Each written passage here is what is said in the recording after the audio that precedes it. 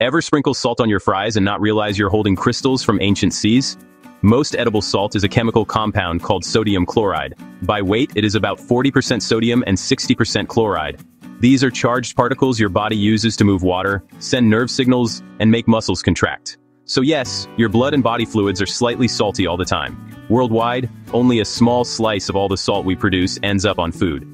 Most salt is used for things like de-icing roads in winter, treating water, and feeding chemical factories that turn salt into chlorine, plastics, paper, and more.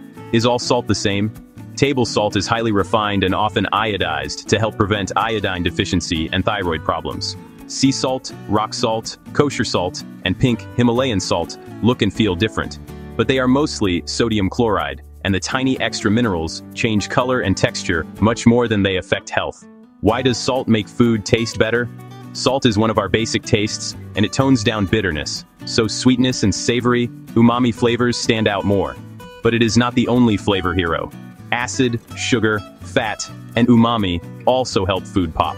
Your body does need some sodium, just not huge amounts. Health organizations suggest adults stay around 2,000 milligrams of sodium a day, which is roughly what you get in 1 teaspoon of table salt. Many people go well over that, mainly from processed foods. And over time, that extra sodium tends to push blood pressure up and raise the risk of heart disease and stroke. We are not the only salt fans. Deer and other wildlife visit natural mineral licks and salt blocks to get sodium and trace minerals that support bones, antlers, and overall health. For humans, salt once meant serious power. Caravans hauled huge loads of salt across deserts to trade, and in some places solid bars of salt were used as money. The English word salary comes from the Latin salarium, related to sal, meaning salt.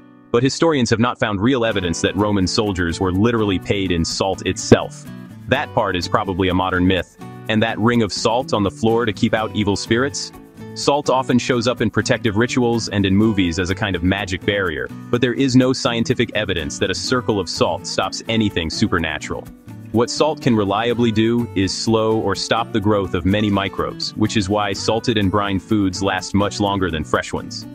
If salt vanished tomorrow, food would taste flatter, preserved food would spoil faster, winter roads would be more dangerous, and without enough sodium in our bodies, nerves and muscles would eventually stop working properly.